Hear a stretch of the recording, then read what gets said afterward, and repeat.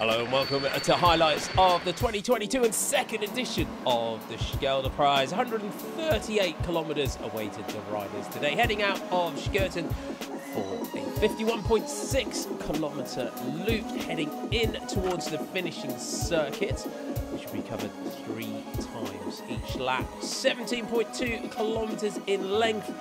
It's a flat race. Lorena, Wiebes, defending champion, would go into the race as race favorite.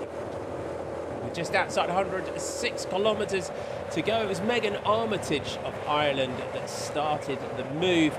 She was joined at the front by Abby Smith in pink for Great Britain, NEF Education Tipco Silicon Valley Bank, and Canada's Simona Boylard of the Saint Michel over 93 team. A strong breakaway. They did enjoy a gap.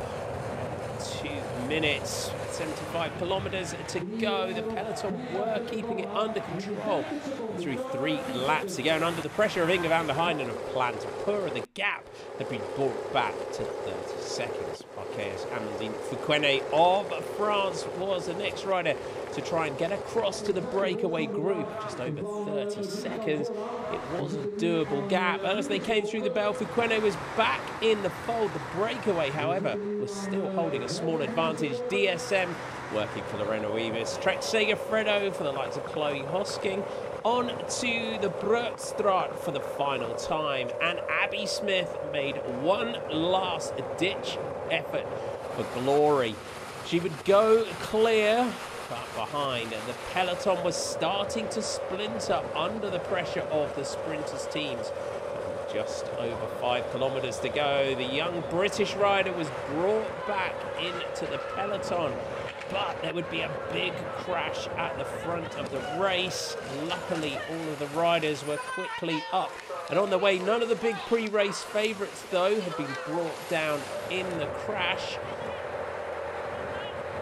Amelie Deirdrickson hit the front with Chloe Hosking on the wheel. One by one, the Trek Segafredo team forced themselves back up towards the front, and as they swung through the final corners, DSM were very much to the front, and Charlotte Kool, the final lead-out rider for Lorena Wiebes, hit the front, coming over the top of Maria Martins of Portugal.